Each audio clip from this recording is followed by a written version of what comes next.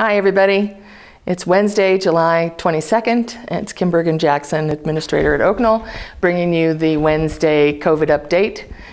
There's so much to talk about this week. So Oaknoll's doing well, no positive cases of the coronavirus in any resident or staff, which is great news as we're nearing, I stopped counting how many weeks, but very, very close to 5 months that we've been doing this. So bravo to everybody who's being careful. We did make an announcement yesterday that we moved into phase 2. You all should have received the family update letter from me so that you sort of know what we're thinking about. There are not a lot of significant changes for phase 2. It's just a stepping stone to get to phase 3. In phase 2, though, we can have medical providers, so non-essential healthcare providers, come back in. And for clarification, that's the podiatrist, the McDonald eye people, the audiologist, our nurse practitioners, and some of your medical providers. And so that's very exciting, I think. They will be required to screen in at the desk, and they'll be required to wear PPE and provide their own PPE, and everybody's aware of that. So they will be seeing you with a face covering and a face shield. That's just to prevent the virus from getting in. We've been very lucky. We do have the virus in a Johnson County community right now. Solon is on the website, so I'm not making an announcement that isn't already public knowledge, but Solon Retirement Village had an outbreak start on Sunday. So it is possible for the virus to get into our communities, and we just have to continue to be vigilant and protect each other. I have received some questions this week about face shields versus face masks and what's appropriate to wear. And so I just wanted to give you a clarifier on that. If you're outside, or if you're out in the community and you can be 6 feet away from other people, like walking outside, you can wear just the face shield. If you're walking indoors at Oaknoll and you don't anticipate that you'll be closer, then if you don't anticipate you'll be closer than 6 feet with anybody for longer than 15 minutes, then you can just wear the face shield. It would be really important if you're going to Walmart, or if you're going to the grocery store, or anywhere in public where you find you might be in close quarters with a bunch of other people who may or may not be wearing face coverings. I would wear the mask, or I would wear both. So the face shield protects you from anything getting in. The face mask protects them from anything getting out. So that's sort of the difference between the two. I do find that the face shields are cooler, but they're cooler because there's more of a space that's open down here around the neck area. So if you have more questions about that, you can always reach out to me, but I would say face shield if you're going to be distanced from people, face mask if you're going to be close, and both if you feel like you don't know what's coming next. That leads me to talk about restrictions in the different levels of care.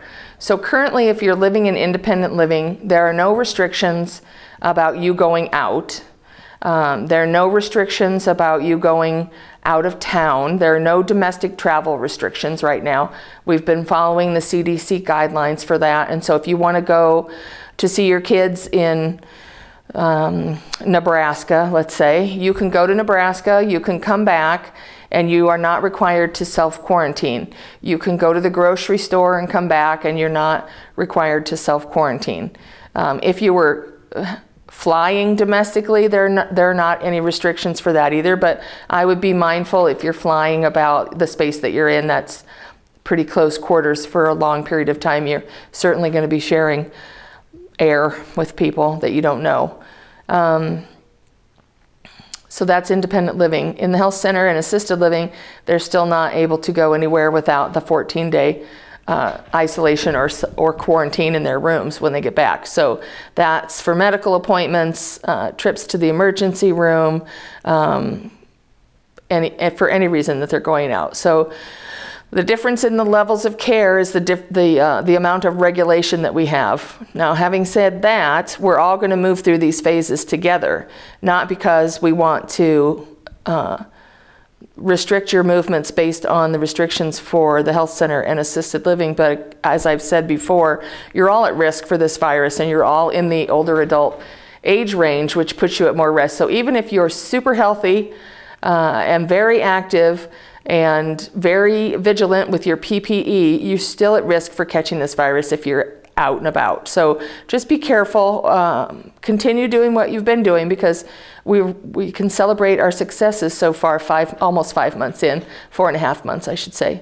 So I think that's all I have to say about that. I brought a cheat sheet today because there's so many things to talk about.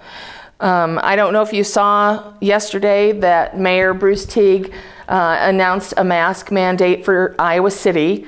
There is no mandate for Coralville or North Liberty, but I think everybody's talking about that. The governor has said that she won't allow these ordinances to stand, but there's no current litigation in process. And so if you're out in Iowa City, you're required to wear a mask. He did the announcement with a face shield on so people could see his face. So it's just a face covering. If you prefer your face shield, that's fine. You should see more and more people wearing them. Walmart is mandating the masks. Hy-Vee is not, but Hy-Vee is giving them out for free. So there's some degree of face coverings all over town, I hope you see. He put that ordinance into effect until September 15th. And reserved the opportunity to extend it if he needs to. So what we're trying to do right now is to get to phase 3 for Oaknoll so that we can have limited visitation for everybody at Oaknoll from their family. I won't go into what the details will be about that. I'll save it for my next video for phase 3, but we need to spend 2 weeks in phase 2, and so that's part of the reason we went to phase 2. The other thing that we need to think about is the students are coming back, right? So as far as I know, the University of Iowa is still planning to have classes per normal. That means the students will be back and ready to go to school August 24th. And so approximately 2 weeks from that, I expect to see an increase in the cases in Johnson County. So we'll just need to take it day by day and see how things go.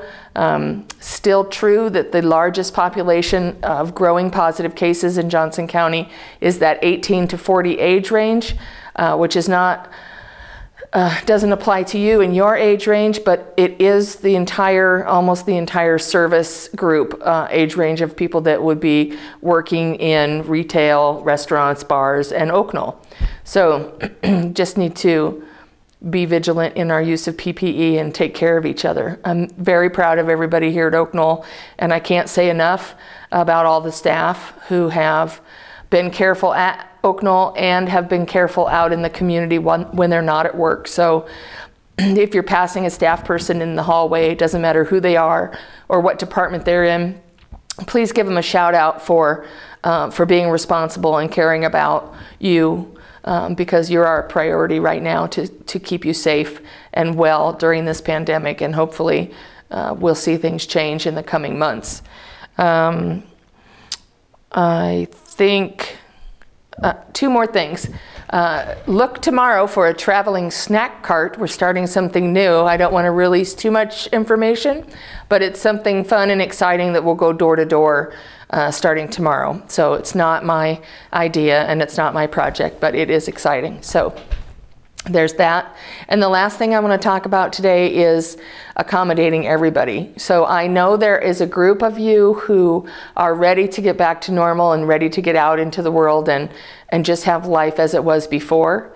And there's a group of you who are very, very afraid to leave your apartments and risk any exposure to the virus at all. And I think most of us fall into the middle category where we worry about some things and don't worry about others.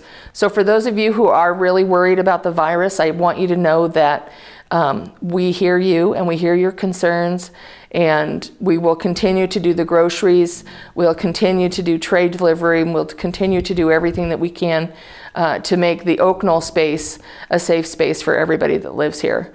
So I'll reiterate that you can reach out to me anytime. I prefer email, but I also will answer my phone. If you have any questions, doesn't matter what it is, send me a question and I'll get an answer to you. Otherwise, keep doing what you're doing. Say hi to your neighbors, take care of each other, and I'll see you in 2 weeks. Thank you.